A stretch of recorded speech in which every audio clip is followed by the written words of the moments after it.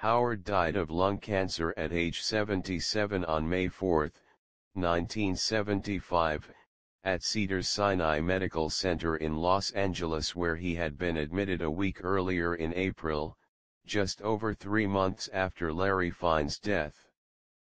He was a heavy smoker for much of his adult life.